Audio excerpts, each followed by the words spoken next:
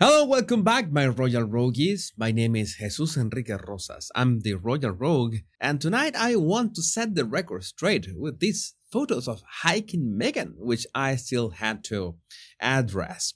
You might remember that they were issued right after the coronation of King Charles, and as some people on the internet claim, they were issued to spark pregnancy rumors or something.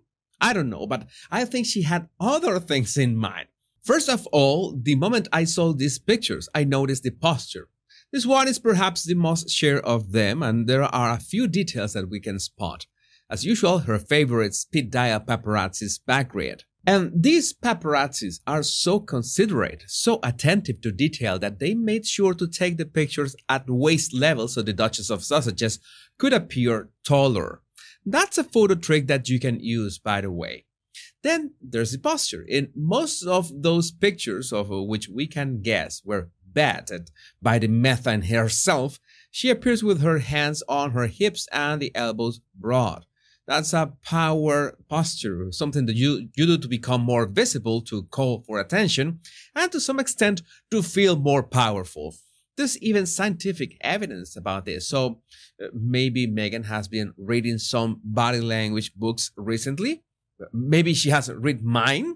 And another trick is the oversized sunglasses. You might think that they help protect your face against the sun, as big as they are, but no, that's what sunblock is for. She's wearing oversized sunglasses because they make your face look younger and slimmer.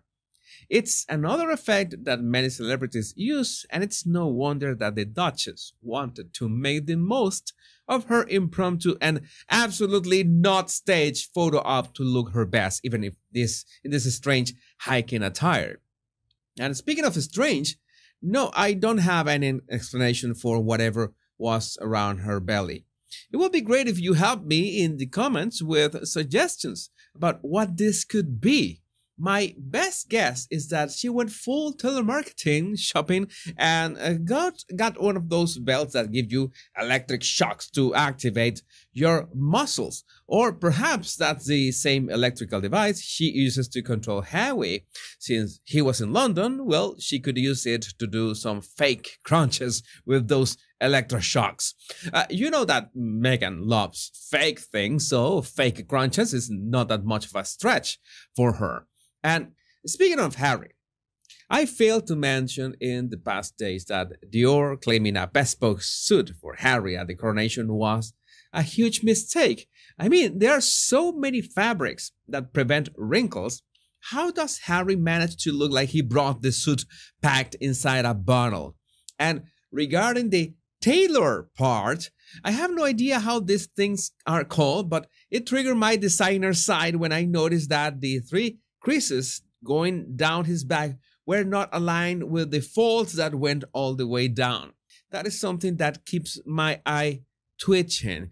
But to be fair with Dior, I'm happy that they renewed Johnny Depp's deal with 20 million, marking the biggest men's fragrance pact ever. Good for him. Perhaps Dior has a thing with oppressed and gaslighted men. I see a pattern here, but it's not that Harry is innocent. And we got the full scorecard so far thanks to J.E. May. Correct. So let's tally. The tabloids made him act out as a bad boy, made his girlfriend break up with him, gave him depression and paranoia, caused his wife to contemplate unaliving herself, and yet he won't lead a private life out of the spotlight now that he has a chance to do so. Rather, he and his wife court the press, smother the media with their PR, and set up pap encounters to get their pictures in the headlines. Because, you know, we need the monies. And I know we are long past the Chelsea David topic, but I couldn't help but notice this tweet by Ocean Girl. He's had so many beautiful women. Chelsea was my pick. And when you really take a look at this, it's like Harry had a type, right? You could certainly add the girl he lost his virginity to this group as well. I mean, how come the 180 turn in type? Food for thought. And this reminds me of some blind gossip thanks to Meghan's mole. The first meeting at the super agency went as expected. The staff were told to call the illiterate one by her title. no one was allowed to use her first name. And Meghan's ball asks the necessary question. I wonder if Meghan makes them curtsy to her. Won't be surprised. And thanks to Christine Queens, I found out that the king and queen are looking for a digital content producer. And not gonna lie, that grabbed my attention immediately.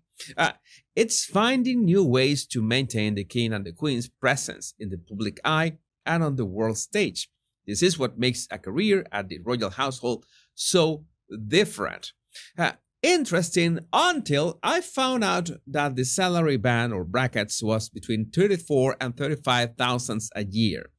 I mean, I don't want to be rude, but I had to look at the job description just to confirm what are they looking for. I wanted to be sure, and yes, it says, joining our fast-paced and dynamic digital team, you'll deliver our digital output via our website, e-coms, and social media channels, predominantly through planning, filming, and editing videos.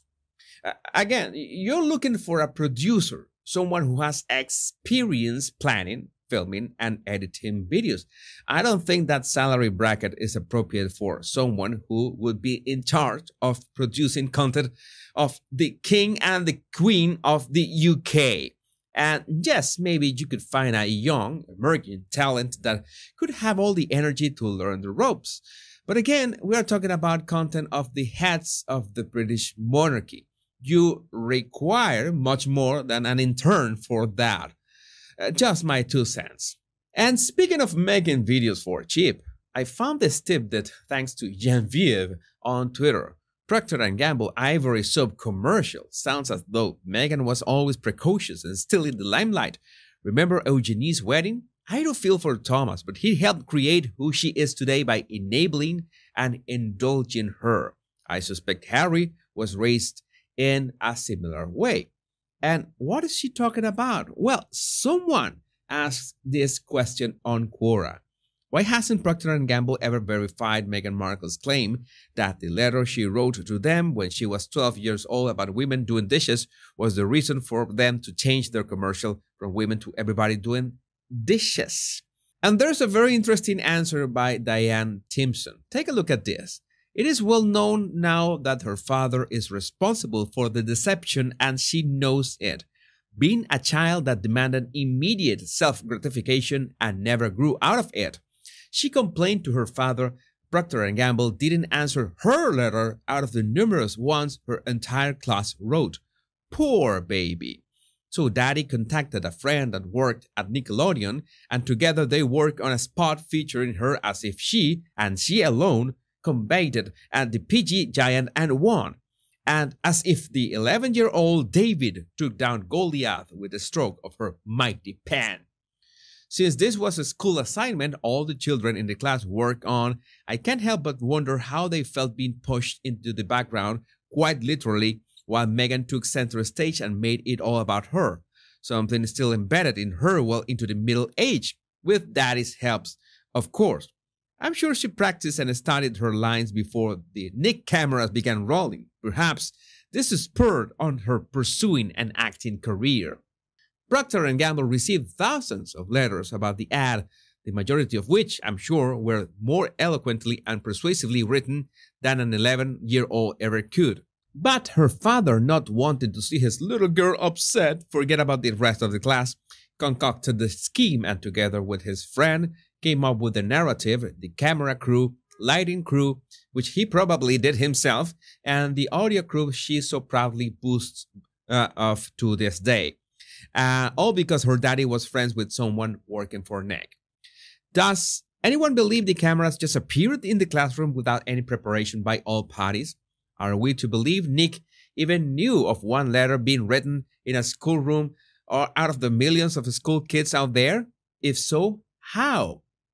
It was all daddy and all a sham, and one she's still trying to cram down the public's throat to this day as her platform as an 11-year-old feminist activist who made a difference. Postscriptum, PG never answered her or her classmates' letters. Makes sense, right? What do you think? My wonderful 117,000 Royal Rogues, plus the 500,000 who haven't subscribed yet, I love you all. Remember to like this video and the two most important words, much love and bliss.